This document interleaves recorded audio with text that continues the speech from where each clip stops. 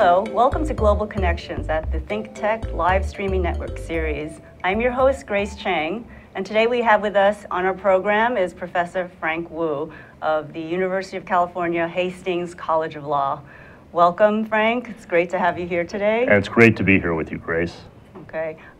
Frank is the author of numerous publications on race and law in the United States, including Yellow, Race in America, Beyond Black and White.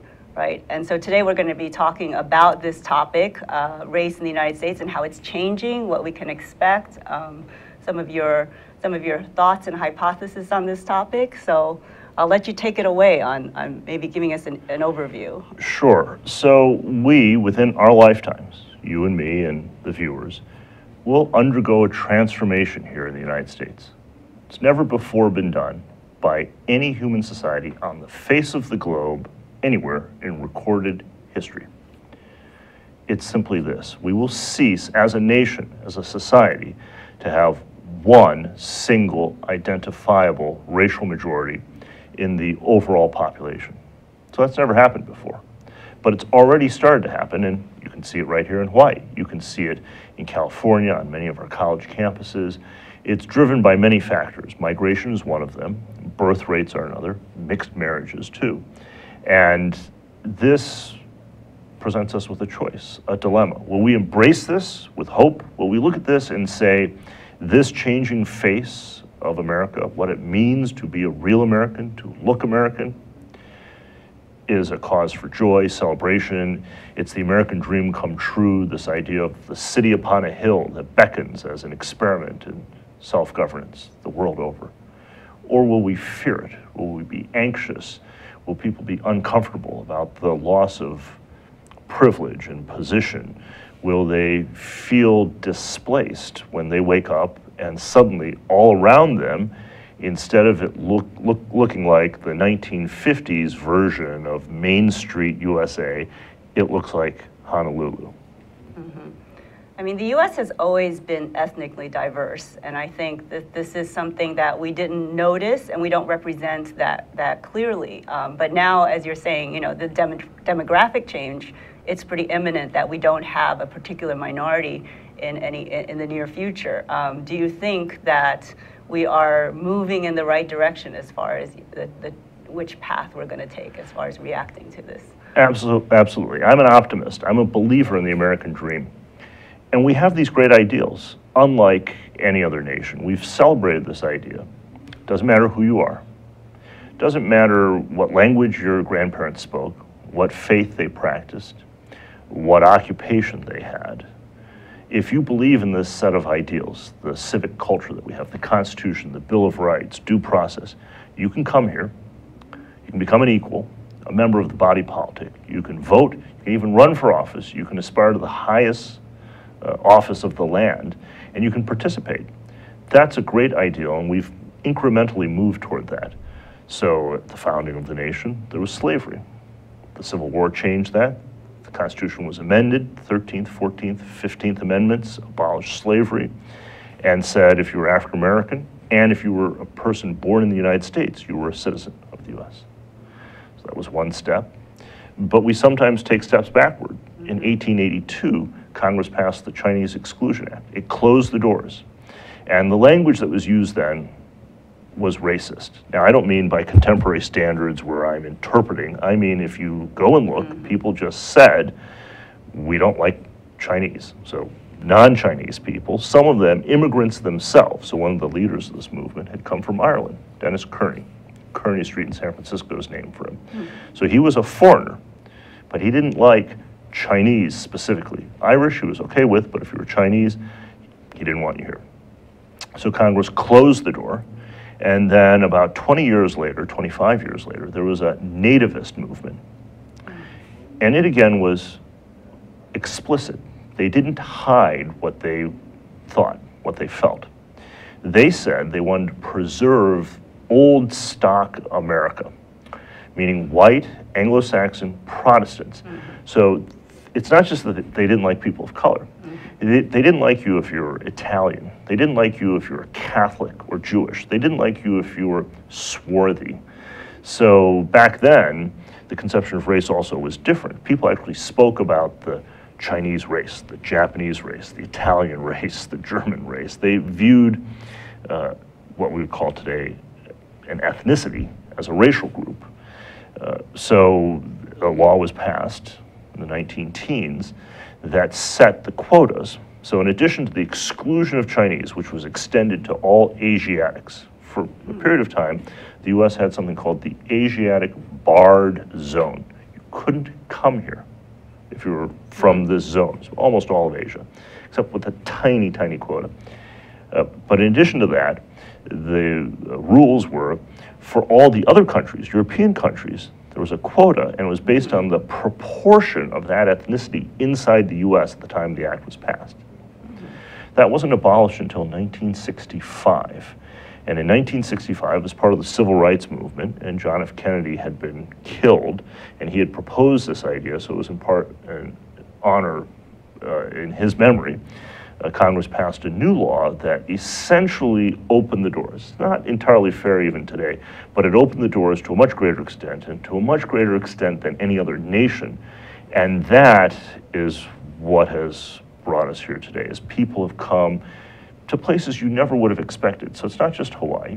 If you look at the Asian population, and Asian Americans are now the fastest growing racial minority group in the US. The metro area where they've grown by percentage the most, Las Vegas. Las Vegas is now an Asian immigrant city. You wouldn't imagine that.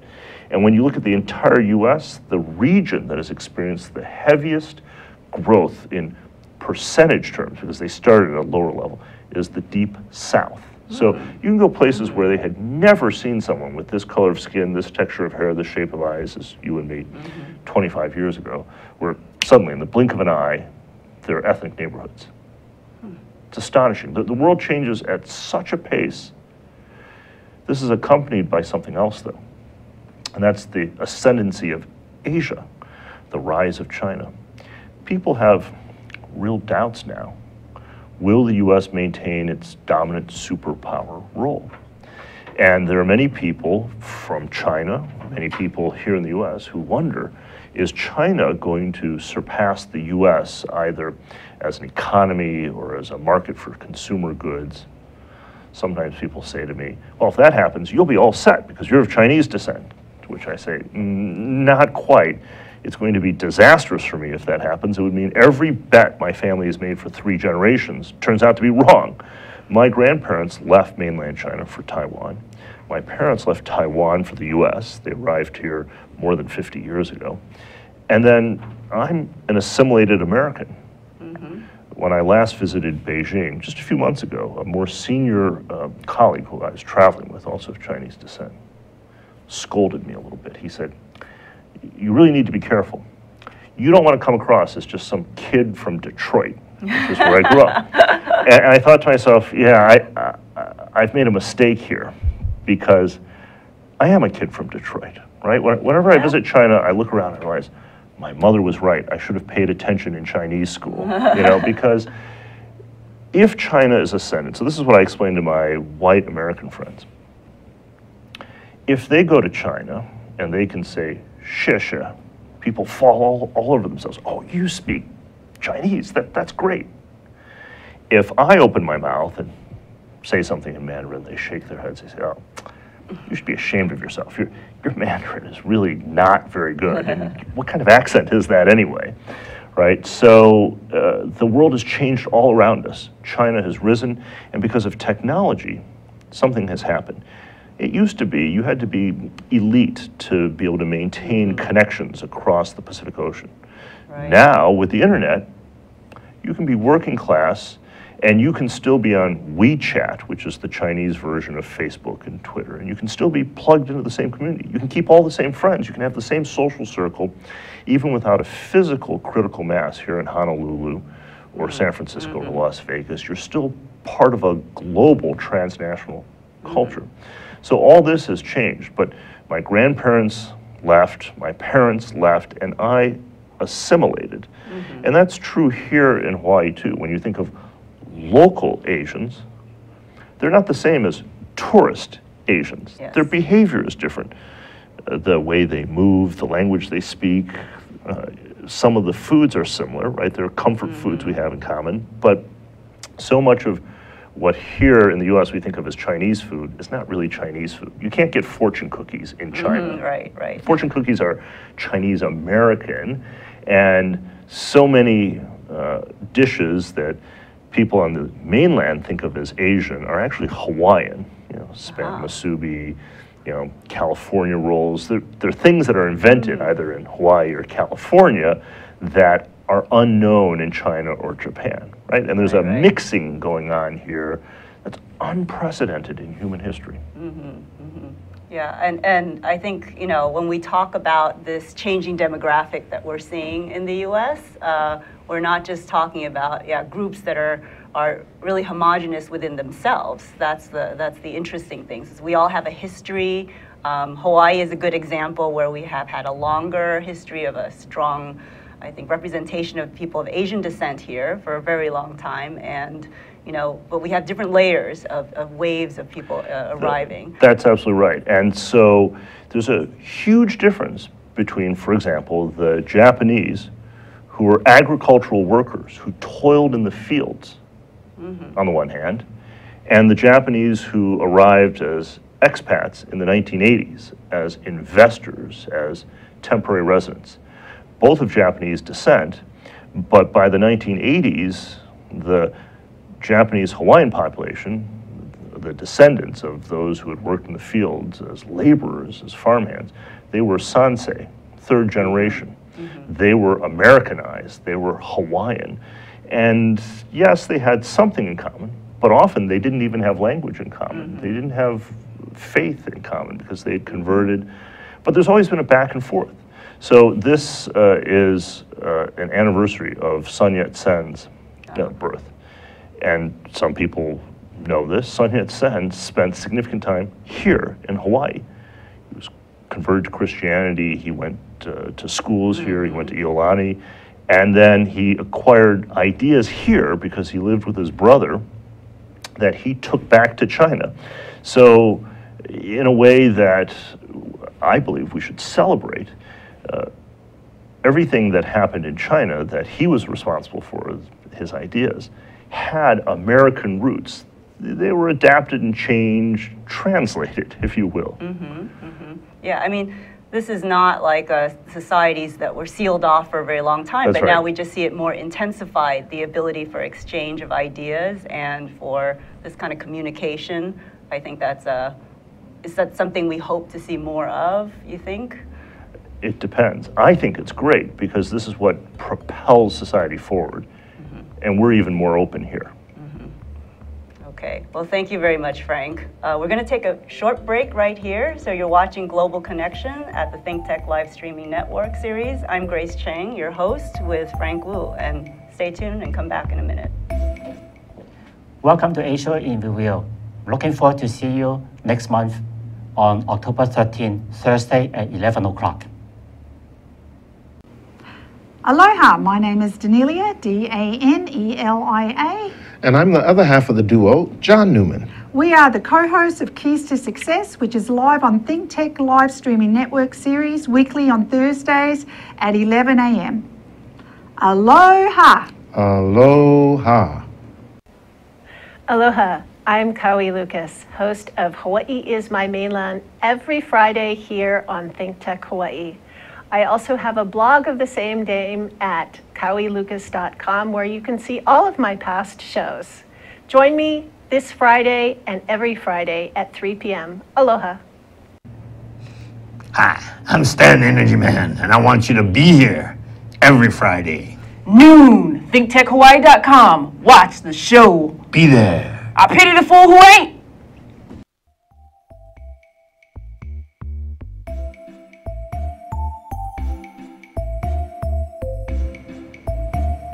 Hi, welcome back to Global Connections. I'm your host, Grace Chang, and we're hosting Frank Wu today at our program, talking about the changing face of America, Hawaii as the future. Okay, so Frank, your book title is yellow, Race in America Beyond Black and White. And we tend to think of race in black and white terms. And we've been talking a bit about Asian Americans in this program. Is that a strong composition in our American future, or do we see other ethnic groups represented? I wrote the book to try to change dialogue. It makes just 2 points. As a law professor, it took me 400 pages to make 2 points. But the first is that race is not literally black and white. We often try to divide the whole population, just 2 boxes. And there are so many who are Latino, who are Arab, who are Asian, who have mixed ancestry, and they have a lineage that dates back in this nation to a time before it was a nation. There are people of native ancestry whose lands these they belonged to other peoples who were displaced, conquered, and that's a grievous wrong that we haven't acknowledged and owned up to. So my point was very simple. It doesn't matter who you are. In other words, this isn't about ethnic pride on my part. It's not about Asians or Asian Americans. It doesn't matter whether you're liberal or conservative, so this is not about politics. It doesn't matter what sort of academic discipline you're in. My point was, if you want a picture of the world that's accurate, it includes so many colors, complexions, and you see that so clearly here in Hawaii. Everyone here knows far better than I do that when you look at the family photo on the mantle, you see every group represented at every generation, and Hawaiians have reappropriated a term that was once derogatory, hapa, for mixed, for half. And it's now to be embraced. It's now a new normal. So the margins have created their own mainstream. So that was my first point. Race is not just black and white. And if we're going to talk seriously, if we're going to have good public policy, we should recognize that this is just complicated. The second point is race is not figuratively, metaphorically, symbolically black and white. What I mean by that is we like to tell ourselves a story about race. It's a story of progress. It's triumphalist. You know, it's a positive, uplifting story. And that story is there were problems. Those problems were in the past. They were in the deep South, and we've overcome. We've become better. This is a story about villains on the one hand and victims on the other hand. So the villains are slave owners, slave traders. They're the Ku Klux Klan. They're skinheads. They're people who are vicious, bigots, just open through and through. They say they're in favor of segregation yesterday, today, tomorrow, segregation forever. The victims are faceless, nameless, passive. They're not agents of their own destiny. They have violence visited on their bodies and on the whole community. And I always try to be clear, don't get me wrong, there are villains, there are victims. But this story is not just about the past, it's not just about the South, it's about today, it's about the North, it's about the West, it's even about Hawaii. Hawaii has a history that until statehood or just before statehood, you know, Hawaii was a plantation economy dominated by a handful of white-owned companies in which people of color were second class. And that's just the history. You know, it's not, people today may not want to remember it, but that's the truth. And then as people returned from World War II, in particular Japanese Americans who had fought for the United States, they were not interned in Hawaii as they were on the mainland, but Japanese Americans who had had a subordinate status, then been enlisted as soldiers, given their lives or seen their family and friends give their lives, and women too joined the service, came back after World War II, and they were empowered, and there was a political revolution here. So back to the main point, it's that race is not just clear-cut cases. So there are villains and there are victims, and I'm dedicated to fighting the villains and helping the victims. But there also are cases that are about structures, patterns of conduct that are about what psychologists call implicit bias. It's the images rattling around in my head, in yours. I'm guilty too when I walk down the street and I stereotype who might be a a thug who might be dangerous. Sometimes you can't help it, and then you catch yourself. You realize with embarrassment, well, I just stereotyped someone when I crossed the other side. I shouldn't have done that. That person could be, for all we know, an honors student at HPU, right? So in talking about race, what I'm trying to do is get us to be more nuanced, to be more attentive to the subtleties, to the details, to the moment when someone says, "Where are you really from?" As if to say you can't be an American, or "My, you speak English so well," because they're shocked. You know, my reply is, "Gee, thanks. So do you." Right. And all of this is happening in a place that has these great ideals. So everything I say as an American, as a believer in the American dream. I wouldn't be here if America hadn't opened its doors and welcomed my parents as students on scholarships. But I'm not a guest. I'm not temporary. I'm not transient. I was born here. This is my home. It is where I intend to stay, and I will stand up and speak out and embrace that as not just a right, a responsibility. So what I'm talking about here is that as the world changes around us, we are constantly struggling to live up to the ideals that we proclaim. And sometimes when I read angry bloggers or listen to politicians running for office, I wonder if we even share the same ideals. Not everyone does. Some people would say, "You are not an American. You cannot be. We don't trust you." Why? Because of where you came from, because of how you worship, because of something about you that isn't about you. It's about an image, a stereotype that they have that's a generalization. So maybe someone of a similar ethnic background or similar faith did commit a crime or a terrorist act. That person should be punished, but this guilt by association, that's what's troubling, because it violates the ideals that we hold dear, that we are individuals, that we write the scripts of our own lives. We're not bound by stereotypes, and we should interact with each other in that way. That's what America stands for. That's what has made it great, this openness, this sense of reinvention, right? That's the American myth. Go West, young man is about you travel west, you change your name, you learn a new occupation, and you become who you have imagined yourself to be. Yeah, and you talk about this problem of people assuming that you have all of these characteristics based on how you look, and part of that has to do with, I think, our national imagination. How different people are represented in the media in systematic ways, how we talk about the topic of race and identity. Can you talk a little bit about that? Like, how do we need to adjust as far as how we talk about this issue? And these images are all around us. So when the kid comes up to me on the street, even today, and does karate moves, they do that because when they go to the movie theater or they turn on the TV, now it is changing just a little bit over time, in the past decade, let's say. But it used to be, what was it someone like me was doing on TV? Breaking cinder blocks with their head, right? It's Crouching Tiger, Hidden Dragon, it's Bruce Lee, Jackie Chan, and so when I walk by and they say, "Yo, what's up, Bruce?" That is an allusion to an iconic figure, right? A martial arts superhero who died tragically, who's become a myth.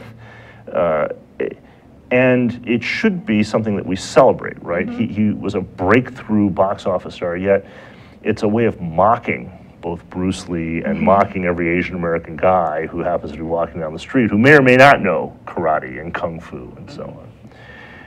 There's also a germ of truth, right? There's a germ of truth to many stereotypes, and sometimes I wonder for Asians, for Asian immigrants, for Asian Americans, whether we live up to or down to the stereotype. So I'll give you an example of what I mean. The stereotype has changed. When I was a kid, the stereotype of Asians was polite, submissive, deferential, passive, docile, you know your place. Now the stereotype is rude, pushy, aggressive, nouveau riche, busloads of tourists, just behaving badly at national parks and monuments or at high-end stores. So the image has changed, but some of it has that germ of truth to it. So let's take the older stereotype of Asians, that we're polite and submissive and deferential. Well, when I wanted to go to law school, be a lawyer, my parents discouraged that because they didn't think Asians could or should be making a fuss. They told me, don't be controversial. We don't do that kind of thing. That's not for us. Maybe blacks protest, they march, they carry signs, they give speeches, they're angry. Not Asians. We don't fuss that way, right? So, and that was part of the culture that my parents came from. And I wouldn't be who I am were it not for them. So I have the utmost respect. But I wrote a blog a few years ago entitled, "Everything My Asian Immigrant Parents Taught Me Turns Out to Be Wrong." It was right for them. It was right for their generation, for their era. It worked, right? But so most East Asian cultures have a saying. There's a Japanese proverb, that's the clearest. It's the nail that sticks up is pounded down. Okay, now what's that about? That's about deference to authority, to your elders, fidelity to tradition, right? There's a Chinese phrase, the loudest duck is shot first by the hunter. Okay, same point. The point of these sayings is do not put yourself out there. Compare that to the American adage, the squeaky wheel gets the grease. Different attitude. Very different, right? Yes. So even today, sometimes I'll give a speech and I'll talk about legal issues, and afterwards someone will come up to me, and they'll be Asian, and they don't want to file a lawsuit or make a fuss. They don't want to embarrass their boss, and I want to say, why not? Your boss is discriminating against you. Of course you want to embarrass your boss. So the moral of the story is the time has come for us to stand up and speak out and take our place. Yes, good point. Yeah, I mean, our culture is evolving, and part of being American, changing. is very individualistic and having the freedom to express ourselves. But we see that, we have many traditions behind us and the many people. So last question, do you think, we talked about Hapa, are we moving towards a Hapa future? It will be a Hapa nation. Sounds good. Okay, thank you very much, Frank, for joining us today. All right, so you have been watching Global Connections with me, your host, Grace Chang, and we've been talking to Frank Wu, Professor of Law at the University of California, Hastings College of Law. So see you next time. You can catch me here every Thursday at 1 p.m. Aloha. Thank you, Frank. Thanks. We're off.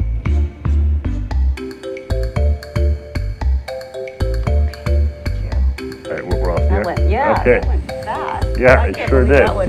So that was live broadcast. So some people just saw it just now. Okay. Yeah. And then it goes up on YouTube. And then it'll be on YouTube later today. Oh, that fast? Okay, I'll send it out to everyone. So Nick, when Nick took your email, he'll send you the link. Okay. Right? Thank you. Did that work out okay?